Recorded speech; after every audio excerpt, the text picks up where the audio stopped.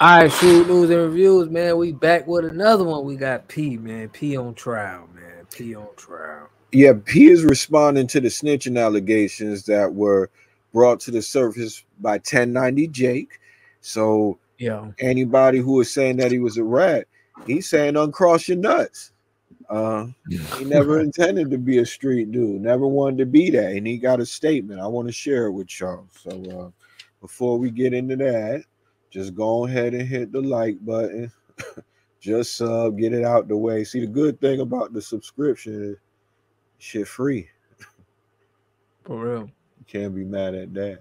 So just to give some context, anybody that's not up to speed, your boy Pierre Thomas, also known as P, he's responding to the allegations, telling people to stop glorifying dumb shit. This is the statement. Academics shared it. It's from his social media. He said, I see that 300 million got all them hating ass niggas mad back home. Anybody know me, know my character. Our culture's so fucked up, it's sad. Y'all living this imaginary street dream. I'm changing lives and changing my family curse. I don't got no love for no nigga that try to kill me or mine. I ain't into the streets, never wanted to be. I played the hand I was dealt and made something out of it. Y'all bum ass niggas should do the same. Stop glorifying dumb shit. Rest in peace to my dog Q, an innocent man with 5 kids who lost his life to a bum ass nigga who didn't value his own. I'm a goat. Don't ever confuse me with a rat.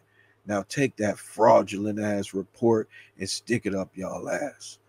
I love my freedom, so stop playing with it.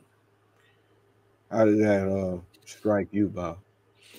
Hey, man, he's saying everything valid, man. You can't don't hold everybody to these street rules that only apply to, people who make politics for their little community. You can't just make it universal, I don't have a problem with P did. He said he wasn't no street dude. He just, somebody Yeah, killed his homie. like So, he said, he's not gonna uphold no street code for somebody that's trying to kill him. I mean, whatever, man. He got to live with what he did. I don't think yeah. anybody's holding that against him.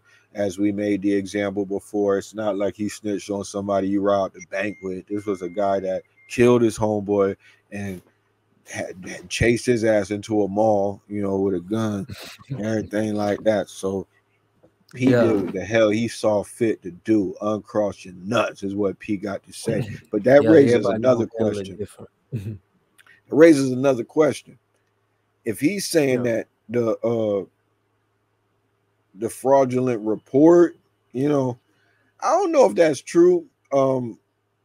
Because is that all you saying is fraudulent about it? That's the only thing that I think he wavered a little bit. It's like you might as well stand on it. Like, what's fraudulent about the report? And if it was a fraudulent report shared, what part of that was fraudulent? Like, were you or were you not actively working with the homicide investigation? You know what I'm saying? If all the other stuff was valid, why even bring up the one invalid document? It seems like maybe he's trying to question the credibility of 1090 Jake. Did you get that from it, or is that just me?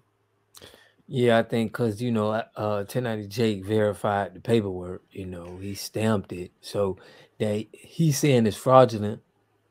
Yeah, man. I mean, he probably got a little image he trying to uphold, so it's a balance between two. He Yeah, trying to say forget the streets, but also I ain't finna just let y'all mud on my name, like you know what I mean. Like I ain't nothing now. Yeah, I ain't yeah. with the street code.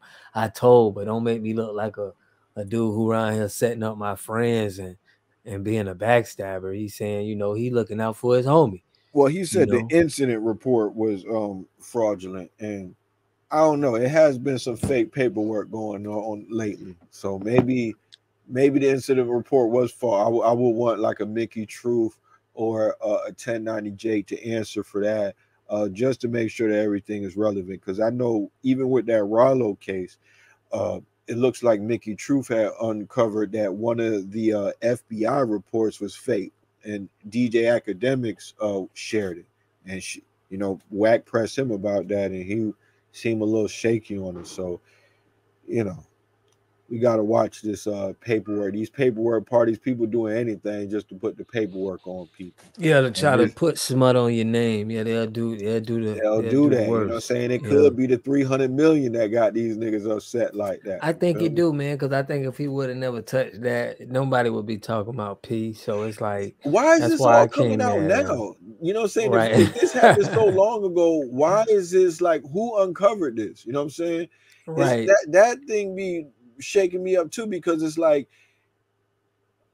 it's people trying to get clout off. Maybe, you know, it might be somebody close to him putting this out. I don't know. You know what I'm saying? We Who seen that knows? happen But with Rollo. It was a homeboy that was putting out the stuff. start making some money and you're gonna see it. Everything gonna come out. Yeah. Everything gonna come out about you. It seemed like Wack and 1090 Jake got into it.